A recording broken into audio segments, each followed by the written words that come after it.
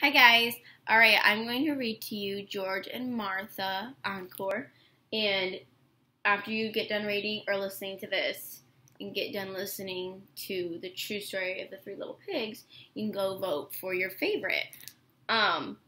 George and Martha, Encore is kind of like Frog and Toad in that there are multiple stories within the book. So in this book there are actually 5 stories. So I'm actually going to read them all because they're pretty short. So this is George and Martha Encore by James Marshall. The first story is called The Dance Recital. George and Martha were having a disagreement. "I think dancing is dumb," said George. "Dancing is not dumb," exclaimed Martha. "Dancing is fun, and if you don't come to my dance recital, I'll be very angry."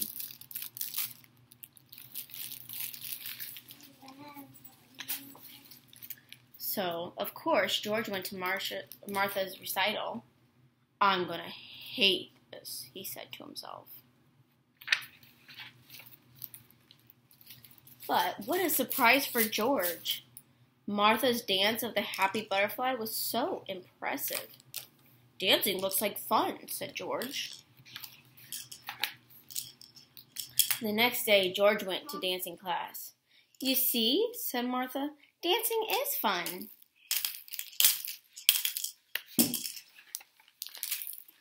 Very soon, George was in his own dance recital. Martha said that his Mexican hat dance was the best she'd ever seen.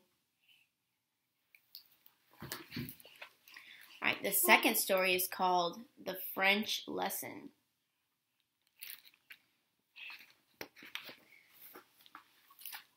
George went to Martha's house for his French lesson. "Bonjour, Martha," said George. "Bonjour, George," said Martha.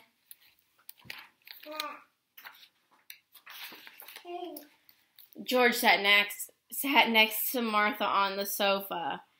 "How do you say 'give me a kiss' in French?" asked George. "You say 'voulez-vous m'embrasser,'" answered Martha. And this down here tells you how to say it.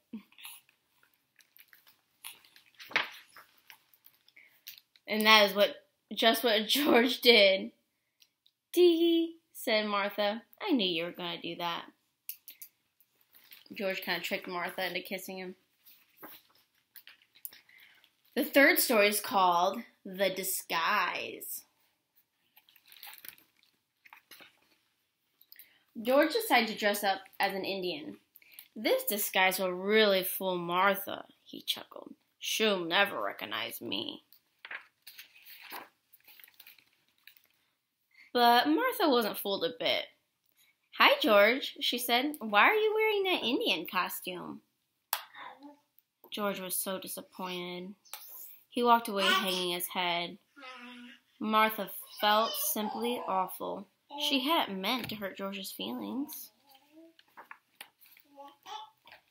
"George," said Martha, "I would never have recognized you if it hadn't been for your bright smiling eyes. It's so hard to disguise smiling eyes." And of course, George felt much better. Story number 4 is The Beach.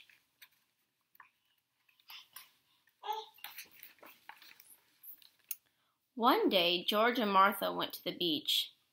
"I love the beach," exclaimed Martha. "So do I," said George. "However, we must be sure to put on our suntan lotion."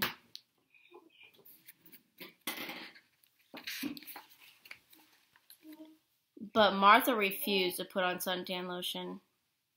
"You'll be sorry," George called out. "Oh, pooh," said his friend. "You're a fuss-budget George." Martha was having such a lovely time. Uh-oh, you can see the sun is out. Oh. The next day, Martha had a terrible sunburn. She felt all hot and itchy. But George never said "I told you so," because that's not what friends are for. Instead, George was getting her some water. All right, the last and 5th story is the garden. Martha was so discouraged. Her garden was an ugly mess of weeds. I just don't seem to have a green thumb, she sobbed. George hated to see Martha unhappy. He wanted so much to help. Suddenly, George had a splendid idea. He went to the florist and bought all the tulips in the shop. Tulips were Martha's favorite flowers. Very quietly, George crept into Martha's garden and stuck the tulips in the ground. But just then, Martha happened to look out the window. Uh-oh, she's seeing what he's doing.